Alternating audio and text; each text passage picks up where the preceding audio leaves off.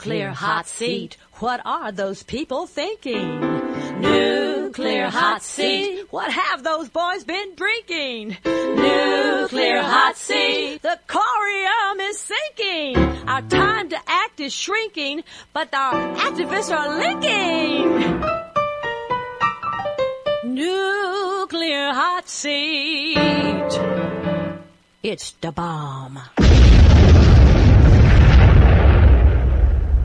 Welcome to Nuclear Hot Seat, the weekly international news magazine keeping you up to date on all things anti-nuclear. My name is Libbe HaLevy. I'm the producer and host, as well as a survivor of the nuclear accident at 3 Mile Island from just 1 mile away. So I know what can happen when the nuclear so-called experts get it wrong. This week, 2 interviews, and they're both powerhouses. We talk with Beyond Nuclear's Kevin Kamps, who translates and interprets for us last week's devastating Nuclear Regulatory Commission session, which slid through the cracks while we were all looking ahead to the 3-day Labor Day weekend. Conflict of interest, grounds for congressional intervention, short-sightedness as to people, the environment, and the future of our genetic material. It's a mess worthy of a soap opera, courtesy the NRC. And Kevin Kamps cuts through the bovine feces to the hardcore truth. Then, what has been going on at the waste isolation pilot plant in Carlsbad, New Mexico, in the more than 6 months since the Valentine's Day radiation leak? We check back with Don Hancock of Southwest Information and Research Center to hear what has and has not happened to the 22 confirmed exposed workers, and then puts Energy Secretary Ernest Moniz' bovine feces in historical perspective. Plus, we of course have NUMNUTZ of the week, activist shout-outs, Ginsu knives, no, not really any Ginsu knives, they're made in Japan and we really don't want them here, and much, much more, coming up in just a few minutes. Today is Tuesday, September 2nd, 2014, and here is the week's anti-nuclear news. We'll start out in Japan this week, where Tokyo Electric Power Company is saying, oops, all over again. That's because on Friday, August 29, during a remotely controlled operation to remove debris from the spent fuel pool at Unit 3 at Fukushima Daiichi, the operating console of the fuel handling machine slipped loose and fell into the pool, adding more debris. The console, which is about 1 meter wide and 1.6 meters high, weighing 400 kilograms, or to translate that into American, is 3 feet wide by 5.5 feet high and weighs 881 pounds, was being moved by TEPCO in attempts to clean up the site. This according to one of their spokesmodels. At this time, the company is unable to say whether the accident further damaged any of the plutonium-laced fuel rods, of which 566 still remain in the Unit 3 spent fuel pool. TEPCO said it had not detected any significant changes in radiation readings or in the level of the pool water in the number 3 reactor. They did not define what they meant by significant as opposed to insignificant, and they also didn't bother to say whether they were looking for radiation at all, simply that they had not detected any. In a blatant reminder of the ongoing fragility of the area, only hours after the accident happened, a magnitude 5.0 quake struck off the Fukushima coast, adding insult to planetary injury. Less than 3.5 years since the Fukushima Daiichi disaster began, thyroid cancer rates have soared in Fukushima Prefecture, with 104 young people having been diagnosed already.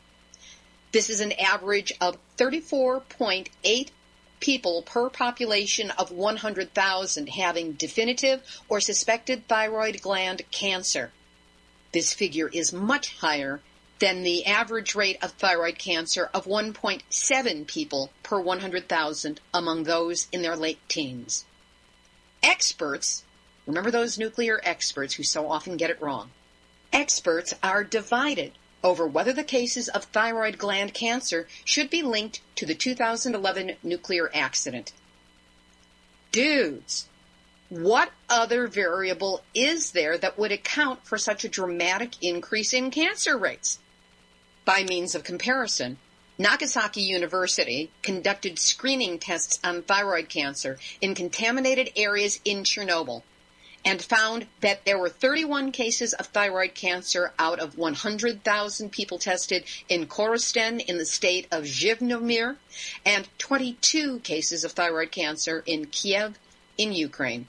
So all you experts in Japan, nuclear accident happens, thyroid cancer rate increases. It happened in Chernobyl. You might want to consider it in relationship to your increased rates of thyroid cancer in proximity to Fukushima. In case you needed a reminder as to how lethal Fukushima remains, on August 28th, TEPCO admitted that still flowing into the water of the ocean daily from Fukushima Daiichi is water containing 5 billion becquerels of strontium-90, 2 billion becquerels of cesium-137, and 15 billion becquerels of tritium, making the total daily outflow into the port 22 billion becquerels of radiation. It's been that way from the start, and it continues to this day. For the first time, a court in Japan found nuclear power company TEPCO can be held responsible for the suicide of a woman who was forced to evacuate her home after the 2011 Fukushima disaster began. The court ordered TEPCO to pay $470,000 to Mikio Watanabe and his children after his 58-year-old wife, Hamiko, killed herself a few months after the nuclear meltdown in the wake of the earthquake and tsunami forced them out of their home and destroyed their livelihoods. This ruling marks the first time that TEPCO has been found liable for a suicide resulting from the accident, and it could galvanize others seeking redress from the company. Watanabe said at a news conference after the ruling last Tuesday, "I think we received a meaningful ruling that's consistent with our feelings. The family's suffering and pain are rewarded. When I return home, I'd like to report the result to Hamiko's portrait and tell her to have a good rest." The family's attorney declared the verdict a complete victory. For its part, TEPCO, which has been widely faulted for its slow and muddled response to the disaster, issued an apology. Yoshimi Hitoshugi, a spokesman for the company, said, "We apologize from the bottom of our hearts again that the Fukushima Daiichi nuclear power plant accident is causing much inconvenience and concern to Fukushima prefectural residents and many people." What thesaurus did he or his writers go through to come up with those mashed potato, mush-mouth descriptions for the worst nuclear accident in the history of the Earth and the devastation that it has wreaked upon the Japanese people? Oh, and the rest of us as well. Inconvenience. Concern. He went on to say, "Also, we offer our sincerest prayers for the late Mrs. Hamiko Watanabe's soul." And then went on to say, "We will closely examine the content of the ruling and continue to respond sincerely." Yes, I'm sure all sincerity will be reserved for your shareholders and executive bonuses. This ruling does mark a major blow to TEPCO. Legal action relating to the accident has been limited, in part because Japanese courts do not allow for class action cases or punitive damages, and partly because of a 5-decade-old nuclear accident law limiting liability to the plant operator, not unlike Price-Anderson, which we have here in the United States. And by the way, if you haven't checked your homeowner's insurance, under the standard exemptions, you will find anything that happens to your home or property because of a nuclear accident. Just thought it was the right time to slip that little factoid in. Getting back to the compensation variables when it comes to those people whose lives were most deeply impacted by the Fukushima Daiichi nuclear disaster, this piece of bad news. The Japanese governmental Nuclear Damage Claim Dispute Resolution Center, which is tasked with reaching out-of-court settlements for individual claims filed over the Fukushima nuclear plant meltdowns, has set compensation uniformly at 50%. This according to a document obtained by the Mainichi Shimbun. The center calculates the total amount of damages for pain and suffering in individual settlement proposals. Of course, this center denied that the 50% rule had been an official practice. But on July 9th, the Mainichi Shimbun reported that Hiroshi Noyama, former head of the Nuclear Damage Claim Dispute Resolution Mediation Office, had attested during an interview that, quote, the decision had been made to assess the contribution ratio of the nuclear accident to the deaths at around 50%. And, of course, the center continued to deny it, most recently through Noyama's successor, Joji Danto, a former judge. He said, I don't know what Noyama said, but there are no rules in place. However, the 4-page document obtained by the Mainichi Shimbun, dated December 26, 2012, what a Christmas present, includes the following statement, quote, compensation shall be set across the board at 50%. Fine adjustments, such as setting the figure at 40 or 60%, shall not be made, end quote. The document additionally reveals the possibility for individual settlement proposals to be set at lower amounts, saying, when it is difficult to ascertain that the 50% rule should be applied, it is possible, as an exception, to set the figure at 10% for pain, suffering, disruption of life, and, oh yes, on occasion, death.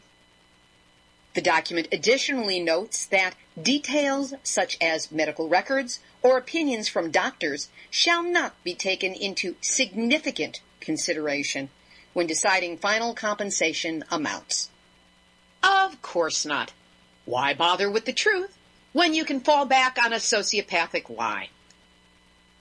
The testimony of Masao Yoshida, who was chief of the Fukushima nuclear plant on March 11 of 2011, and the man who called for the Fukushima 50 to stay and fight the disaster, which is probably why the rest of us are still alive today, has finally been published. At least a serial version of 9 articles that appeared on Asahi Shimbun Digital have been translated into English and are available in both English and Japanese. He said in sworn testimony before his death that he feared the core meltdowns he was trying to contain would cause catastrophic damage to eastern Japan. He said, I thought we were really dead. Yoshida said that he was bracing for the worst, a total failure in which the fuel melts and breaches both the pressure vessel and the containment vessel. But air pressure in the containment vessel dropped, allowing fire engines to get the water in, making Fukushima more of a slow-motion catastrophic disaster that the world has been manipulated into ignoring for the most part. Yoshida died on July 9, 2013, of esophageal cancer, something that TEPCO insists has nothing to do with the level of radiation Yoshida was exposed to from Fukushima Daiichi as he fought the disaster. We will have a link up to the English translation of the articles on our website, nuclearhotseat.com, under the podcast blog page, episode number 167. Over to the United States, where there is a major science meeting on Fukushima's link to wildlife problems on the west coast of North America. During an interview with Kristen Milligan, Oregon State University marine ecologist, she said that there is currently an international group of scientists in either Boston or Washington, D.C., who are just finishing up this week looking at the radiation in the environment from Fukushima and how it impacts on wildlife in the Pacific. They're working to try to create a risk assessment model and said there's all these different stresses happening, and certainly Fukushima is one of them. Scientists are looking closely at the question of to what extent the radiation is coming into the areas along the West Coast, where these current ecological problems in wildlife are showing up, and trying to balance that with all the other known problems out there. When results from this confab of scientists comes to the fore, we'll cover it for you on Nuclear Hot Seat.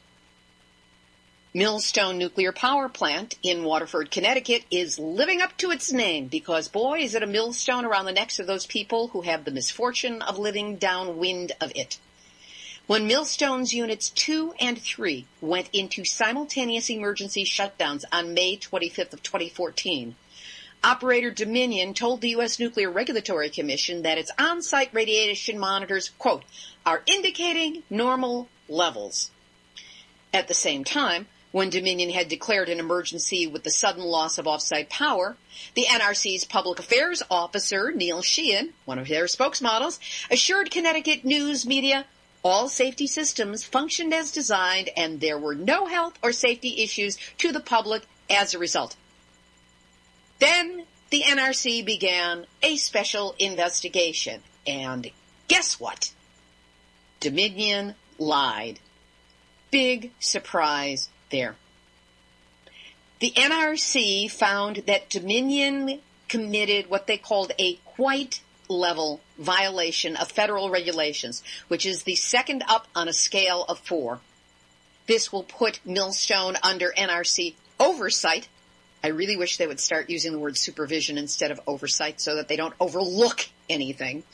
But they will be under additional NRC oversight for a year or more. However, buried in the August 28, 2014 inspection report and unreported by the news media is the previously withheld information that, quote, cascading equipment errors led to unexpected radioactive gaseous releases through the reactor's ventilation system and elsewhere at Unit 3.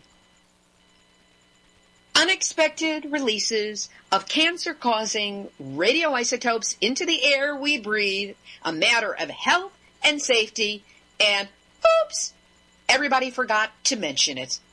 But hey, the stuff's invisible so they can get away with it. Or not. Now, the NRC did not reveal the quantity of radioactive gases released, nor identify the radioisotopes. The NRC said the information will not be made available to the public until Dominion releases its annual radioactive effluence report next April, nearly a year after the event.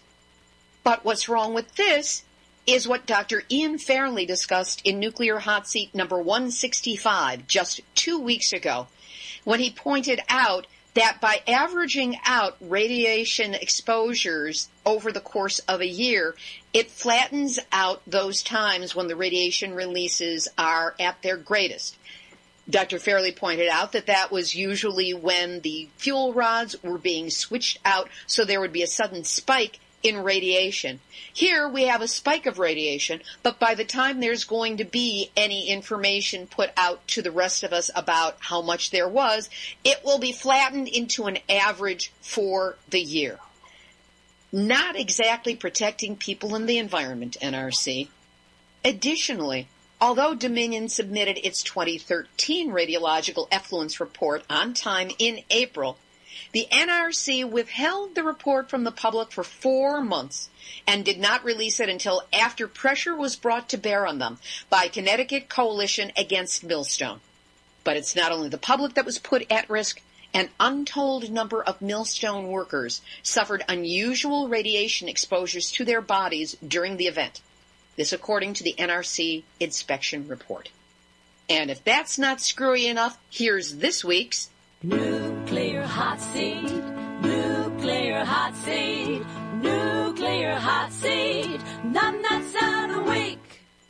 As if we don't have a big enough problem with nuclear waste that we generate in our own country, did you know that the U.S. does not allow any country that it gives nuclear technology to generate power with their reactors without also promising to return its waste to us?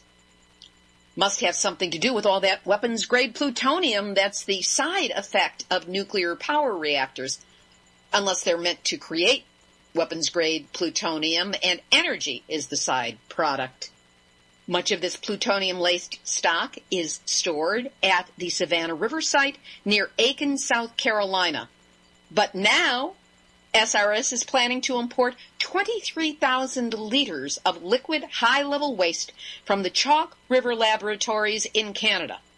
According to SRS Watch News, this waste would end up in the already stressed high-level waste tank system. And then what do we do with it? There is no post-nuclear era. This stuff ain't going away, and we have no plans, tra-la, tra-lay. And that's why the Savannah River Site and this whole screwy concept is this week's Nuclear Hot Seat, NUMNUTZ of the Week. In Germany, in the early morning of August 18, activists chained themselves to railroad tracks in Hamburg, blocking a train for 5 hours which carried more than 50 containers of uranium ore concentrate. One of the participants explained, "We block nuclear transports because they are the Achilles heel of the nuclear industry. We want the shutdown of all nuclear plants worldwide and immediately. We also fight for a world in which such inhuman technology is not possible." No reports of arrests or police violence. After all, this is Germany.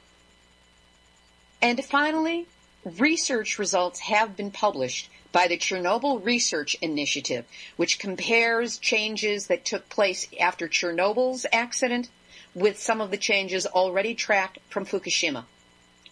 Highlights from the research include population sizes and number of species, meaning biodiversity of birds, mammals, insects, and spiders, are significantly lower in areas of high contamination in Chernobyl. For many birds and small mammals, lifespans are shorter and fertility is depressed in areas of high contamination. In Fukushima, only birds, butterflies, and cicadas showed significant declines during the first summer following the accident. Many species show evidence of genetic damage stemming from acute exposures, and the differences observed between Fukushima and Chernobyl suggests some species may show the consequences of mutation accumulation over multiple generations. We'll have a link up to this complete report on our website, nuclearhotseat.com, on the podcast blog page. We'll have our featured interviews in just a moment, but first, Nuclear Hot Seat relies on your donations, yes, you, to keep us going, growing, and giving you every week's nuclear news, the interviews, hopefully a chance to laugh a little bit, everything that gets provided by this podcast. I'm extremely grateful to those of you who donate because you're the ones who are keeping this going. I cannot meet the expenses by myself. Now, any one of you can make either a single donation or a small recurring payment to help support the show.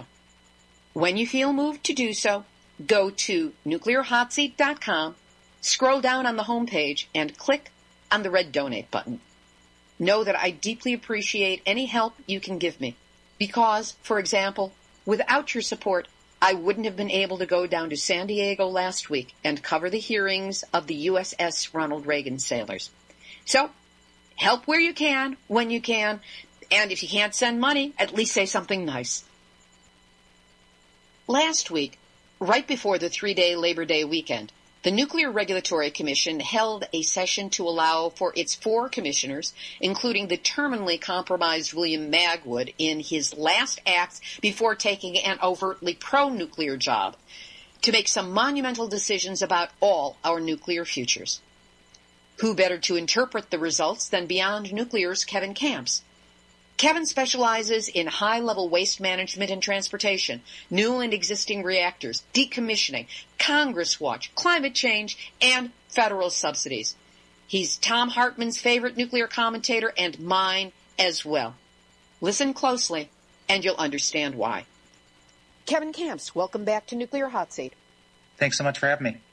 The NRC last week met on August 26th. the Tuesday before Labor Day weekend, which is a great time to bury any significant news. And at that time, they approved the continued storage of spent nuclear fuel generic environmental impact statement and rule, which is a lot of words for what was formerly called nuclear waste confidence. Would you tell us what this approval consisted of and what it means? Well, this is the culmination in NRC's eyes of this long process starting in June of 2012, where the federal courts, the D.C. Circuit Court of Appeals, based on a lawsuit brought by a coalition of states and environmental groups, the court ordered the NRC to vacate its nuclear waste confidence policy. But what they've done these 2 years later is to ignore the court orders, ignore tens of thousands of public comments, and largely just bless what they had before. And what's really significant, though, is that they are not standing by any safety assurances or environmental assurances that used to exist under nuclear waste confidence for things like ultimate disposal, permanent disposal. All they're standing by in terms of it's safe, it's sound, keep making more radioactive waste, is the time period from the day a reactor shuts until 60 years later. That's the decommissioning period. It's as long as the waste can stay in the pools, so they'll stand by that. And then in their science fiction fantasy world, they're standing by the safety and security and soundness of keeping the waste on site in dry casks forever. I am not exaggerating. They stand by forever dry cask storage on site, or even away from reactors at parking lot dumps. This sounds like a devastating decision that they came to. Is there any way that this can be challenged? Yes, indeed. And based on the statements I've seen in the media and from gatherings of environmental groups, I would say that many of the same parties that brought the lawsuit in the first place, that would include states like the state of New York, the state of Vermont, environmental groups like NRDC, and even a coalition of some 36 environmental groups represented by Diane Curran, an attorney here in Washington, as well as Mindy Goldstein, who's with Turner Environmental Law Clinic at Emory in Atlanta. This is such a violation of the court orders from 2012 that I think there will be lawsuits coming. I can't speak on behalf of any of those states or attorneys, but I would say that Beyond Nuclear, for one, is ready to go back to court. This is such a violation of the mandate to the NRC, at least the public face of the mandate, to protect people and the environment. Because in essence, they are saying full speed ahead with all things nuclear. There's not going to be any delays of nuclear reactor license extensions. They're going to approve new reactor construction and operating license applications. Why in the world? What is the motivation behind this from what is supposed to be our regulatory body? Well, I'm glad you mentioned that other side of the coin. I mentioned the nuclear waste confidence rubber stamp that this represents. But the other side of that coin was there was a hold on all those proceedings you mentioned, license extension proceedings, new reactor licenses. And what they did last Tuesday was they lifted all the holds. So the way this is going to go down is sometime this month, they're going to publish in the Federal Register their decision. And 30 days later, after it appears in the Federal Register, all of those holds are over. And for example, in the Davis-Besse, Ohio license extension proceeding, in which we're an intervener, that licensing board has teed this thing up at the finish line. They couldn't go over the finish line. I would not be surprised if on day 30 in October that they take it across the finish line. Explain to the listeners what crossing the finish line means. They would grant the 20-year license extension. We've been fighting it since December 27th of 2010, so for several years now. And they are poised to just give that 20-year license extension away to one of the most risky reactors in the country. And so we're trying to keep that proceeding alive. We have a contention going in at midnight tonight. That's our deadline to try to keep that proceeding alive. It's based on the cracking of the concrete containment. It's called the shield building at Davis-Besse. It's severely cracked. We've known that since late 2011. The cracking is getting worse. And we have been steamrolled at every turn trying to raise this issue in the license extension proceeding. Effectively, that shield building could crumble, could topple, could fall down under the stress of an additional load like an earthquake or a terrorist attack or an internal meltdown. Speaking of compromises, it's not just the facilities, it's not just the rulings that seem to be compromised, but there's the issue of Commissioner William Magwood. As of today, former Commissioner William Magwood, but he was a compromised lame duck who just began a new job as Director General of the Organization for Economic Cooperation and Development's Nuclear Energy Agency, which exists solely to promote nuclear energy. I know that Beyond Nuclear asked him to step down before engaging in rulings and also taking back any rulings while he was applying for this job, but yet he stayed in place and was part of these decisions that were just made, even though he is, to put it mildly, completely suspect in the objectivity of his rulings. Yes, and there are federal laws and regulations, including at NRC, prohibiting such a conflict of interest. This is not just the appearance of a conflict. It is an actual conflict because the Nuclear Energy Agency is an international promotional institution promoting nuclear power. He's going to be its director. He applied for that job the better part of a year ago. And in fact, Beyond Nuclear, joined by 100 other organizations, we tried to prevent Commissioner Magwood's appointment in the first place. We protested Obama's nomination. We protested the Senate confirmation. This is way back 5 years ago in 2009. And so again, Diane Curran and Mindy Goldstein, on behalf of 36 environmental groups, months ago began calling for Magwood's recusal back to the beginning of his courting for this job. And of course, his immediate resignation as soon as he was granted this directorship. He was unabashed. He stayed in the agency as long as he could. And in fact, to the very day that he left to go to Paris to join the Nuclear Energy Agency. Are there any laws or rules or anything in place that can be used to perhaps reverse his position or take him out of the equation? Well, part of our call was for the Office of Inspector General at the NRC to look into this grave transgression, and the OIG, as it's called, is supposed to look into NRC wrongdoing, including by commissioners. And, ultimately this could result in a Department of Justice investigation, and that was mentioned in our coalition letters to the OIG.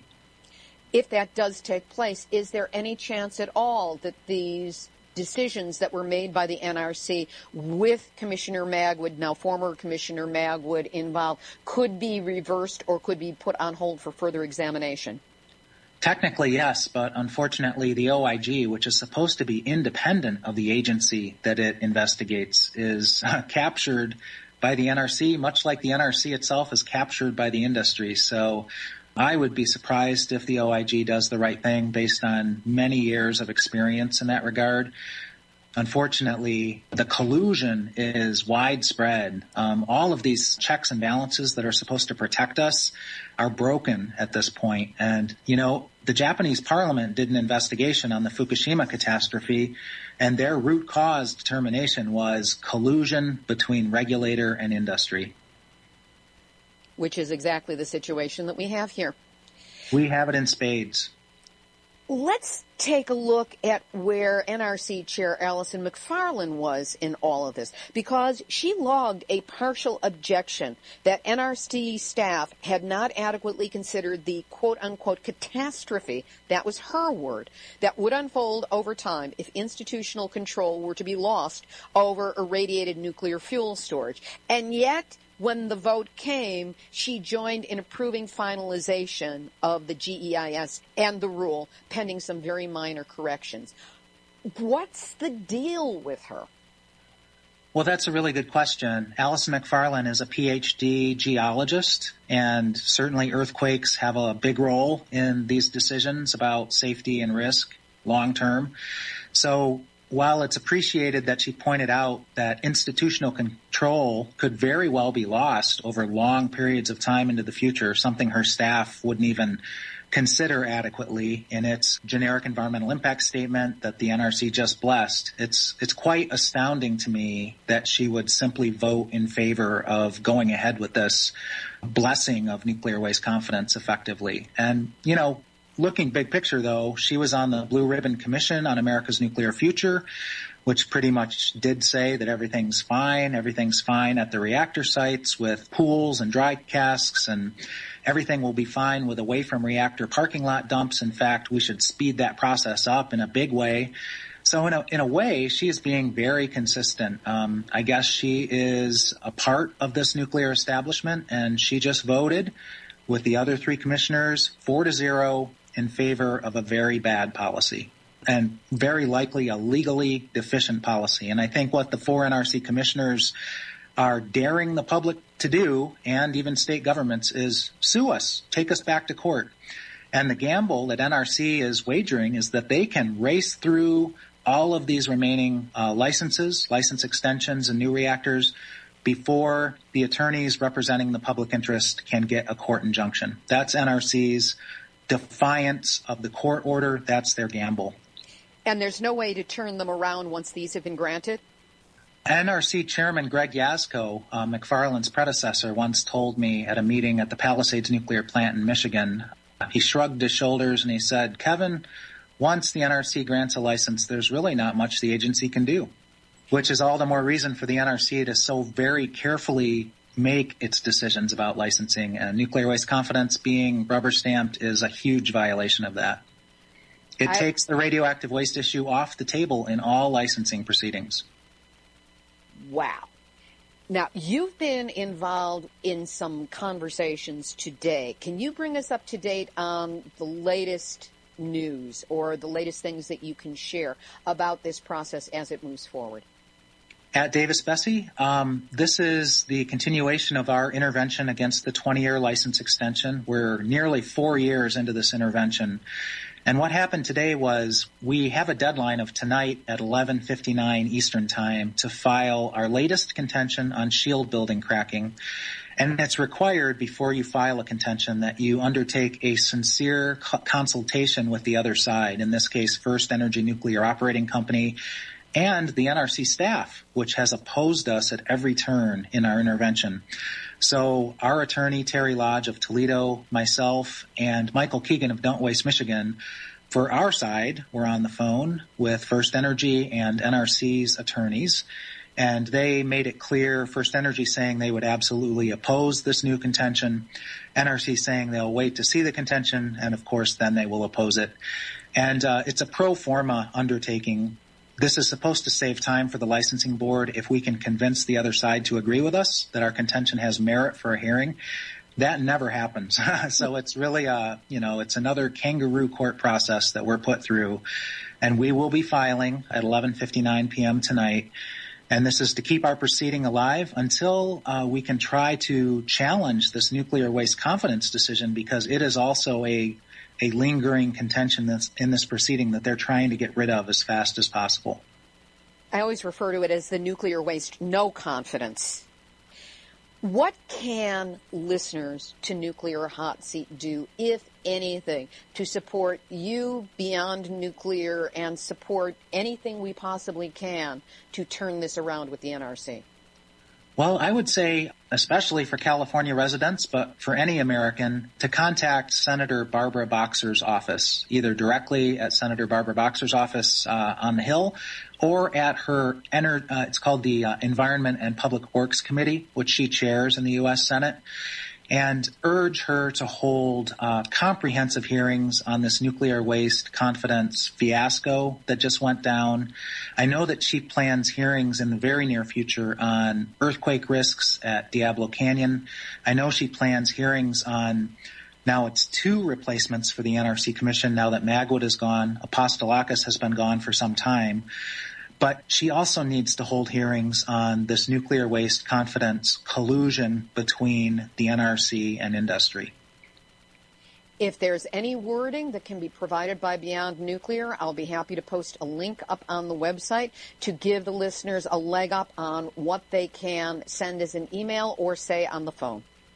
I'd be happy to, and there is some hope at the Environment and Public Works Committee with Boxer as chairman, with Markey from Massachusetts, with Sanders from Vermont. Finally, some champions for public health and safety in the environment with oversight on the NRC. What a concept. One can only hope. Maybe miracles do happen. Kevin, anything you'd like to add at this time? I would just encourage folks to jump into these fights.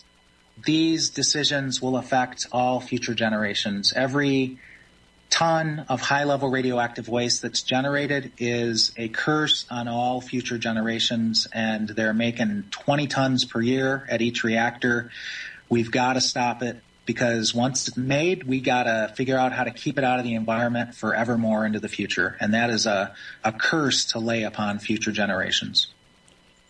That was Kevin Kamps from Beyond Nuclear. We will post Kevin's proposed wording to Senator Barbara Boxer as soon as we receive it from him. And you will find it on our website, nuclearhotseat.com, on the podcast blog page under episode number 167. Here's our second interview, and it's one we've been covering regularly since it first happened. The ongoing story that has barely received notice in mainstream media this time is that of the February 14, 2014 radiation leak at the Waste Isolation Pilot Plant in Carlsbad, New Mexico, a site that is also known as WIPP. Nuclear Hot Seat was there from the beginning and was shocked to learn last week that the Environmental Protection Agency reviewed the air testing data that was released by the WIPP site, and lo and behold, it was so bad that the EPA actually declared many of the missteps. We're not shocked about the missteps as much as about the fact that the EPA even mentioned them. To give us a closer read as to what's going on or not going on regarding this ongoing nuclear danger spot, we spoke again with Don Hancock, Executive Director of the Nuclear Research and Information Center in Albuquerque, New Mexico. He's been a regular source on this story, and as usual, he had a lot of light to cast on our understanding of what's going on. Don, welcome back to Nuclear Hot Seat. Thank you. There have been some startling revelations over the past week about the radiation samples that were not taken at the WIPP site. Can you bring us up to speed to general knowledge? We've known for more than 6 months since the time of the release that DOE didn't have accurate monitoring because their monitoring was reporting there were no releases and no worker contamination and no equipment contamination. That was wrong. And we've known that neither EPA nor the state of New Mexico had any monitoring at the time of the release. So the only real independent monitoring that there was at the time of the release, before the release, at the time of the release, and subsequently was from the Carlsbad Environmental Monitoring and Research Center. So that's not new information. The New Mexico Environment Department has had monitoring stations in and around the WIPP site since before WIPP opened. In other words, more than 15 years worth of data, but they stopped collecting data and doing laboratory sampling last June of 2013. So the Environment Department from July of 2013 till February 21st of 2014, a week after the release, didn't have any of their monitors working and doesn't have laboratory sampling. So that source of regulatory information and information to the public just doesn't exist for that time period. I recall from one of our earliest interviews you saying that there was the possibility of bringing in portable monitors that, if I'm remembering this correctly, were first not brought in, and then when they were brought in, were not placed in alignment with the wind patterns at the time of the radiation release. Can you comment further on that? Yeah, this has always been a problem. Both EPA and the New Mexico Environment Department have mobile monitors, in other words, monitors that can be moved from location to location as opposed to stationary monitors that are always in the same place sampling. So it wasn't until the Environment Department brought in one of their mobile monitors a week after the release. EPA was later than that. So again, we didn't have contemporaneously and didn't have at the time or near the time of the release that kind of information. So that's a problem. The other thing that's just important for people to understand is the only monitoring on the salt shaft. The only radiation monitoring on the salt shaft is the New Mexico Environment Department's monitoring, and so again, that was one of those monitoring stations that was not operating at the time of the fire that blew smoke out the salt shaft on February 5th or subsequently. So in some cases, there's redundant monitoring. In other words, some of the stationary monitoring, several places have co-located monitoring there. In the case of the salt shaft, and there is historic data there, but there's not data around the time of the fire or the radiation release because the Environment Department didn't have its monitoring operational. The EPA reviewed the air testing statistics, and according to a report in Reuters, they found discrepancies in recorded times and dates of sample collection, flawed calculation methods, conflicting data, and missing documents, and also found that the facility sometimes said air samples contained no detectable levels of radiation when measurable levels were present.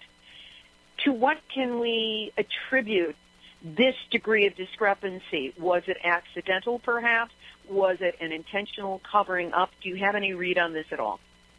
Well, the answer is we don't know. We don't know also beyond what you've just reported. We still don't know, in my view, what are the more important questions. Why did the DOE monitoring on February 15th of the workers and the equipment and the site show no contamination when, in fact, 22 workers were contaminated? Why did it take, in one case, 2 months for the worker to even be told that he was contaminated? So, to me, those are actually the more significant questions which haven't been addressed. The discussion of the discrepancies doesn't address why these things occurred, so we don't know. My general feeling at this point, pending some additional investigation and data, is a lot of it was inadequate equipment and monitoring by the WIPP and contractor workers as opposed to trying to cover up anything. After all, some of the people who were contaminated were precisely the people who were doing the monitoring of other folks. So there's no real reason that I know that they would want to cover up somebody else's contamination because they themselves were contaminated. It's all a very difficult situation, and the fact that we're now almost 7 months after the event and none of these basic things, including the cause of the release and how do we know it can't happen again, are still unknown. WIPP officials are continuing to say that no one was badly hurt, even though 22 workers were exposed to radiation. But they do not make a distinction between the dangers of external radiation, meaning you get it on your skin, or internal, meaning it was inhaled or ingested in some way. And I believe that the workers who were contaminated were shown to have internal contamination. Is that accurate? Yes, the 22 workers that showed internal contamination, 21 workers, that was confirmed by fecal bioassay sampling, and the 22nd worker was confirmed by urine sampling.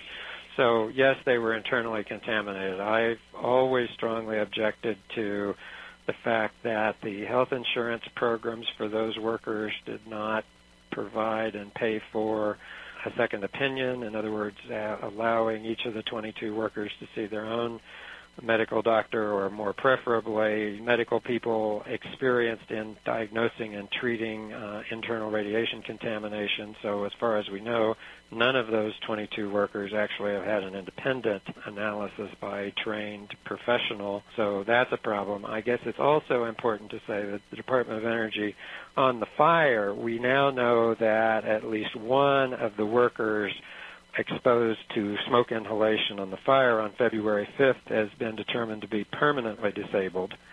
He has now filed suit against the contractor over their errors related to his smoke inhalation. Again, there's no indication that he was contaminated with radioactivity, but his smoke inhalation is bad enough that he has great difficulty breathing, talking, and is permanently disabled, but has to come as far as Albuquerque and Denver to get treatment. So I don't call that no harm, nobody being injured. To me, that's a very serious injury. That is. And another point about the internal contamination is that radiation, unless one is exposed to a catastrophic dose, doesn't make its presence known in a person's health immediately. If there were to be leukemia or thyroid cancer, that would take 3 to 5 years to show up. Hard tumors could take anywhere from 12 to 15 years to show up. So it strikes me that WIPP officials saying no one was badly hurt does not mean that there aren't going to be consequences showing up down the line that could be catastrophic to these people's lives. Well, that's why I've argued that each of those 22 workers should have been able to get independent, qualified medical examination and treatment, and they have not been. Those 22 workers should have enhanced medical monitoring from now for the rest of their lives, in my view, so that the kinds of things you were talking about insofar as they occur are diagnosed in the earliest possible stages. So mitigating treatment should be done. That's not adequate, but that's probably the best we can do at this point. I mean, there are chelating agents that can help get some of the internal exposure out, but there were only 5 doses of those drugs on the WIPP site on February 14th. So 5 total? Excuse me. 5 total doses. 5 total doses. None of the workers actually received any of those doses. But even if they were treating workers, somebody would have had to play God and say which workers were going to get the chelating agents and which ones weren't. This is just another level of the problems that existed and, frankly, are still not being solved, in my view. Detoxification should have been started immediately, and it still should be done. Liquid zeolite, there are a lot of different substances that can help. What I'd like to do now is just shift this slightly to what the official stance is, with some quotes from Department of Energy Secretary Ernest Moniz, who on August 12th, I believe, was down in Carlsbad and spoke. And among the things that he said was that WIPP will be restored to full operations.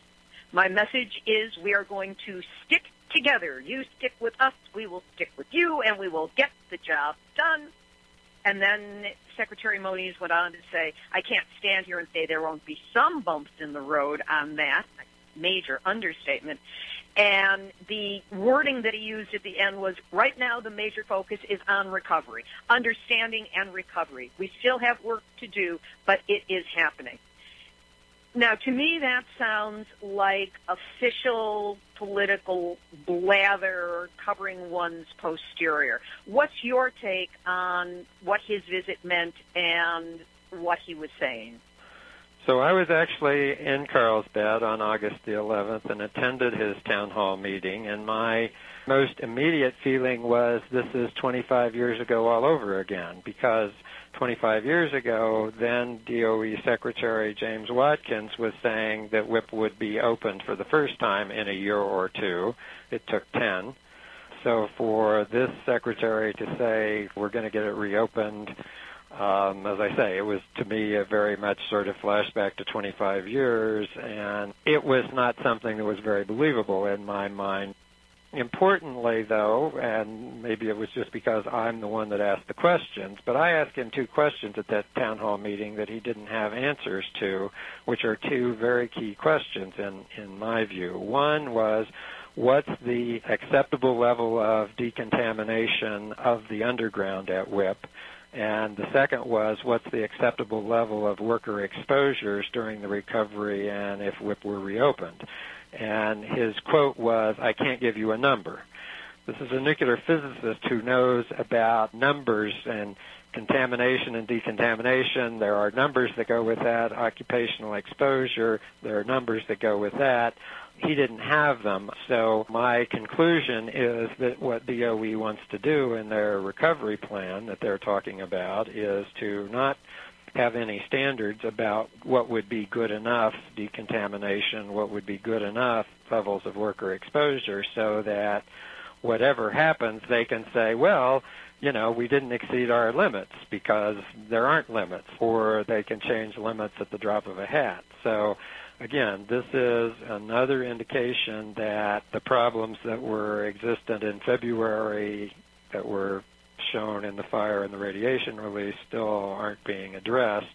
Unfortunately, not being addressed by even the top person with the Secretary of the Department of Energy. Anything you want to add at this time? Well, this is unfortunately a continuing sorry story, so there will undoubtedly be more news to report. That was Don Hancock, Executive Director of the Nuclear Research and Information Center in Albuquerque, New Mexico.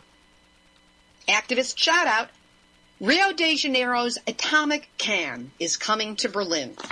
The Uranium Film Festival, powered by its Director General Norbert Schukanek and crew, is showcasing nuclear films in Berlin, September 29th, my birthday, yay, to October 3rd, 2014. Atomic bombs, nuclear power plants, nuclear waste, uranium mining, and depleted uranium weapons, and those are just the comedies. Just kidding, and all kidding aside, all the muck that the nuclear, industrial, military, political complex does not want you to think or know about will be brought to you in fiercely, passionately produced films that do not mince words or images. Wish I could be there to join you. This important independent film festival that was born in Rio de Janeiro now travels the world.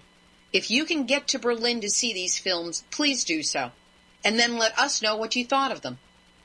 You can contact them for more information at uraniumfilmfestival.org. Here's today's final thought. I'm pretty much all thought out. So instead, I'm reaching out to a listener who contacted me in June about Nuclear Hot Seat possibly expanding into a radio station in Oregon. I found some of my notes from our discussion, but misplaced your name and email address. So please reach out again so that we may continue the conversation. Send an email to info@nuclearhotseat.com and please include some statement or comment that will allow me to know that this is you and that this is a continuation of our conversation. Here's why. Nuclear trolls, those lovable little nerds, keep sending transparently obvious spam email to me trying to get me to click on a link that is obviously intended to melt my computer from the inside out. The latest attempt tried to get me to download a document by making it sound like it came from one of my contacts.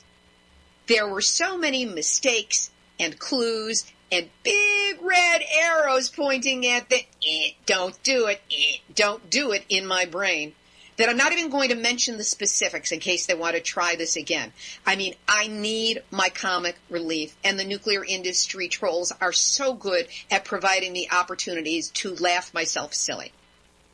But man, nuclear industry with all of your $1 million a day per reactor in profit, you're paying for this? You might want to include an IQ test before you hire any more trolls, because what you're doing is a stupid waste of time, energy, and money. Then again, so is the entire nuclear industry. So I just guess that you are staying true to form. This has been Nuclear Hot Seat for Tuesday, September 2nd, 2014.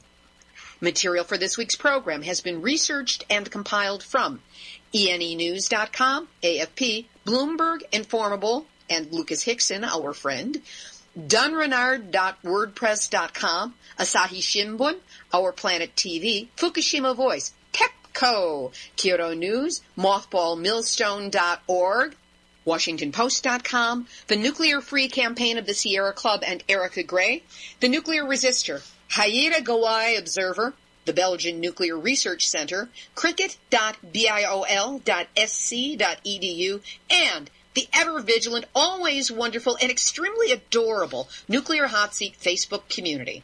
Join us, friend us, tweet to Jon Stewart about us. Theme music written by me, sung by Marilee Weber. Looks like Weber, sounds like Weber. Nuclear Hot Seat is syndicated by UCY.TV and is also available on airprogressive.com. Our archive is available on iTunes. You can get it by subscribing under podcasts, and then you can also search it out on the newly searchable website, nuclearhotseat.com. Nuclear Hot Seat is the activist voice on nuclear issues. So if you have a story lead, a hot tip, or a suggestion of someone to interview, send an email to info@nuclearhotseat.com. We are copyright 2014, Libbe, HaLevy, and Artistry Communications.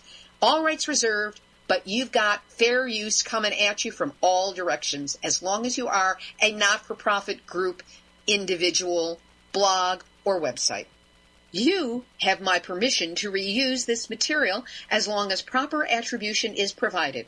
That would be my name and the website. Easy enough to do. If you are a for-profit group or organization or media outlet, I'm extremely reasonable. Let me know. Let's talk and keep it above board. This is Libbe, HaLevy of Artistry Communications.